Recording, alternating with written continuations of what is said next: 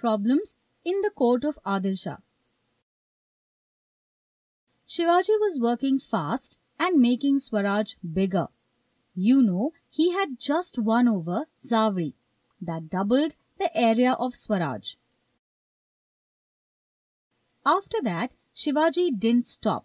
He won over the fort of Purandar. He also captured ports.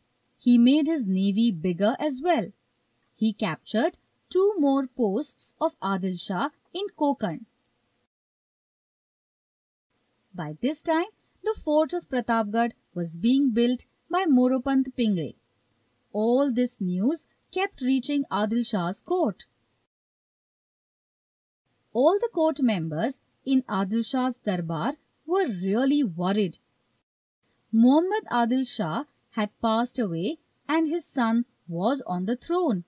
But as he was too young, his mother, Badi Begum Sahiba, was ruling for him.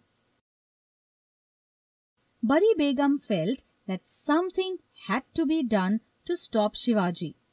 She first called Shahji and told him to make Shivaji stop his activities. But Shahji was clever. He said that Shivaji didn't listen to him and asked Badi Begum to do whatever she thought was the right thing to do. The Begum was upset. She was irritated and was walking around behind her screen in the court. She said, Shivaji has taken 50 forts and so much of our money. What were all you people doing when this was happening? Where is your loyalty and what use is your bravery? So tell me, who will stop Shivaji and put an end to all this? I want an answer.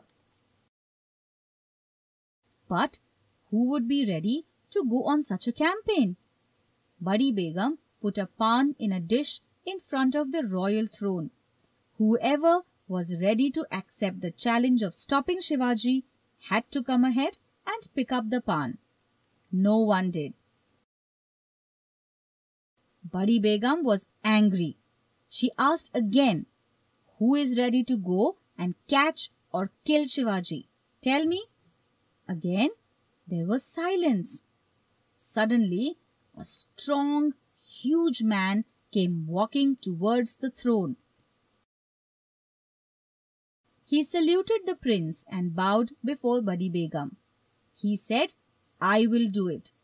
Begum was pleased. She said, Afzal Khan, may you live long. We all expected you to come forward. Hearing this, Afzal Khan picked up the pan from the tray. He said, I will catch Shivaji and bring him to you.